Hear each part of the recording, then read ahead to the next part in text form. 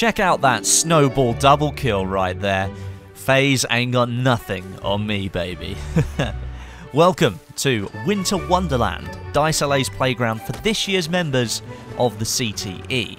Much like before, when cool celebrations come around, most recently Battlefield 4's second birthday, Dice LA turned their testing ground into a fun fair for all its loyal testers. And for Christmas, they're giving us back what we had last year.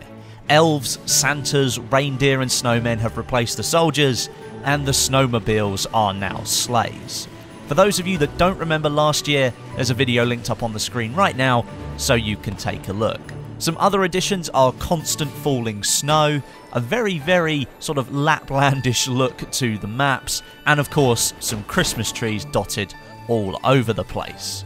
But this year, they've gone one step further and added deadly snowballs with snow splash damage for us to have some fun with.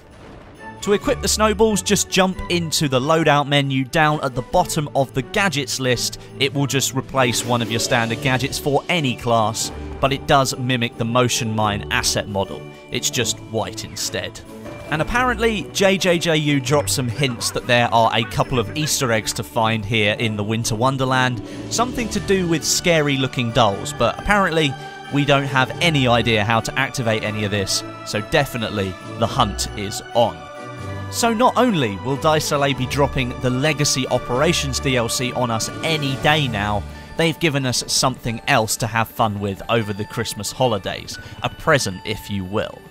If you've got access to the CTE, jump on and have some fun. And speaking of presents, I've got a massive swag giveaway coming later this week in a Star Wars Battlefront video, so look out for that. But for now, Merry Christmas everyone, and I'll see you soon.